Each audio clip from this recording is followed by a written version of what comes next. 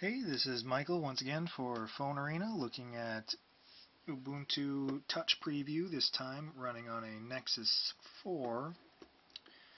Again, as you can see, we've got the personalized menu, which is only giving us the same 14 tweets received that it showed on the Nexus 7. If you pull over to the side, again, you have your app list. And as we were saying, when you sign in to Gmail, Twitter, and Facebook, the system seems to identify as an iOS device, so the websites try to bump you into the iTunes store in order to get the app, but of course that won't do anything because you're not on an iOS device. As you can see, things run much smoother on the Nexus 4. It's a more powerful device than the Nexus 7. So switching through, you can do things a lot easier. The camera does actually work, although it does not work for taking videos. It only works for taking pictures. And you can switch between the front and the rear camera, which is nice. Couldn't do that on the Nexus 7 because it just didn't work. As you can see, things are just much smoother, much more fluid on the Nexus 4. You can switch between things. Again, can't actually change the date and time. And once you're in there, you have to swipe back out. You can't just go right back. You have the sound options again, battery options, and messages, where again you can reply to messages straight from the message list. You can also just swipe, theoretically. There we go. You can just swipe to get rid of these. Again, touch preview doesn't work perfectly. Things are a little strange. It does actually work for, or at least it's supposed to work for making calls.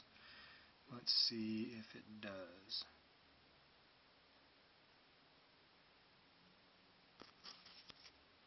To complete this call, you must first dial a 1 or 0 plus the area code and Yep, it looks like it will work for making calls. You can jump back to the dialer.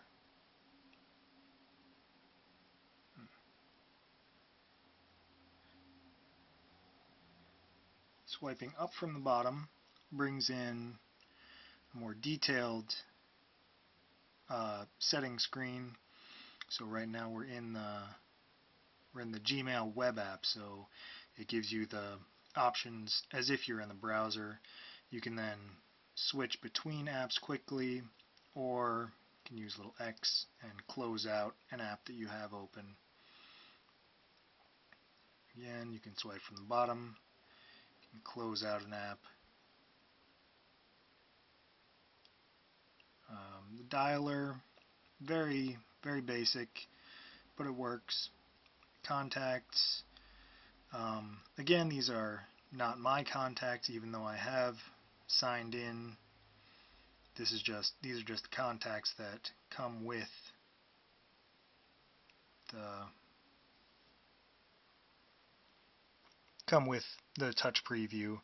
It is a little strange. It's not exactly the most intuitive way to navigate because there are no buttons, nothing like that. If you want to go back, you have to swipe up from the bottom in order to just get the back button, which is a little bit awkward. But from any of these you can jump in. You can call, you can text, you can email. If the map application were able to be installed, just like on the Nexus 7, installing the available for download apps just doesn't work.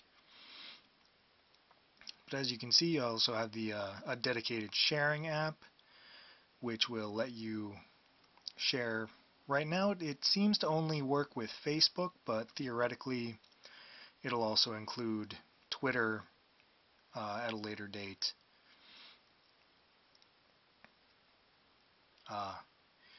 Here's a little bit of annoyance. The keyboard sometimes won't disappear unless you get rid of that. If you just move away, it'll still be there.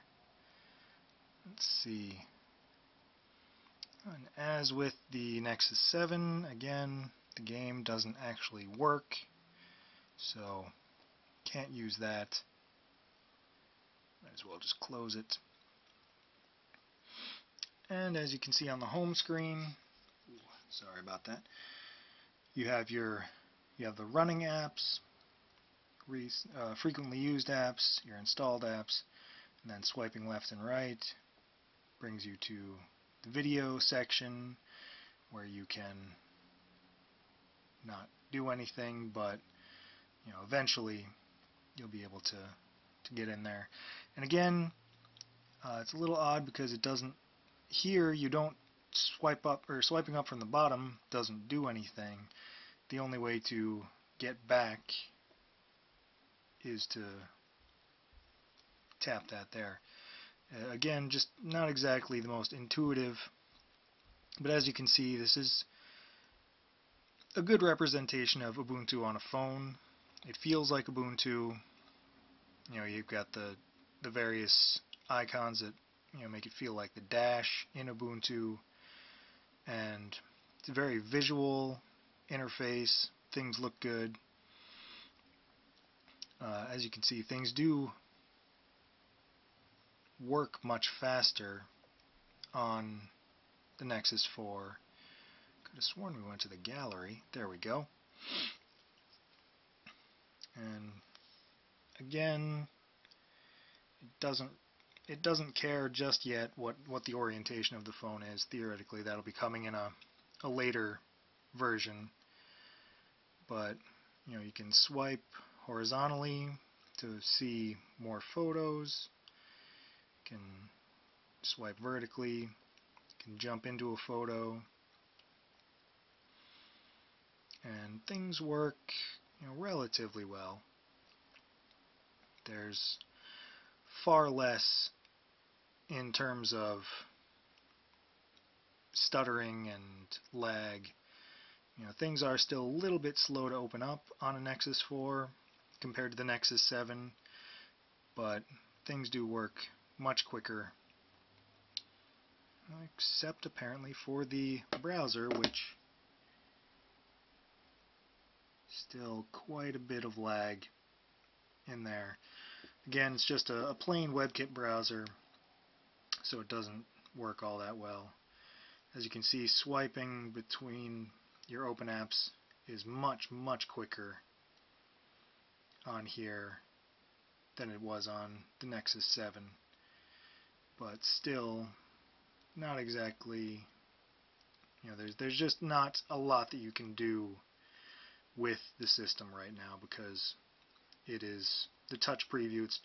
It's really just designed for developers and enthusiasts. So there's not a lot here, but if you want to play around with it, we'll link to the instructions on how to load it up on your device. So this has been Ubuntu Touch Preview on the Nexus 4. Thanks for watching.